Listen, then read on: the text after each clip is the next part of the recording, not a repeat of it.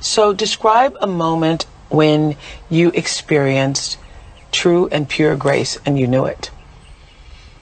I was in Indonesia. I was going through my horrible divorce. I was 31.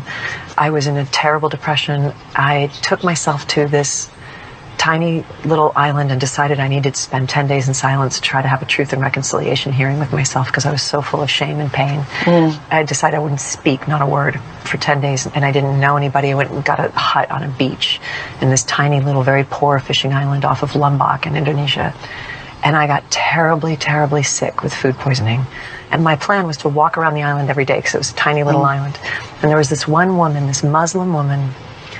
I mean, when I say this island was poor, I mean what these people fished that day is what they ate for dinner that night. You know, and this one woman on the other side of this island used to see me walking, and she would put her hand on her heart and smile at me when I walked by, and I would do the same to her.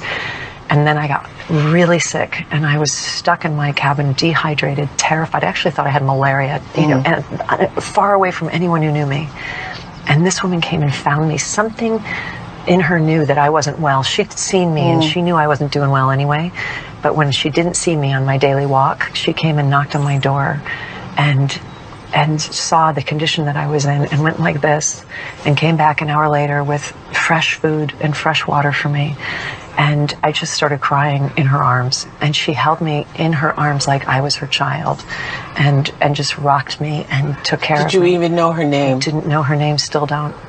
And by the way, she is my face of Islam.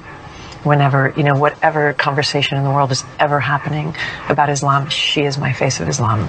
That woman who went across an island, knocked on every door in this little row of cabins till she found the person who she knew was suffering and came and took care of me. Oh my God. That was the most grace I have ever received in my entire life, because she had no relationship with me whatsoever, owed me nothing. This is truly God working through somebody's kindness.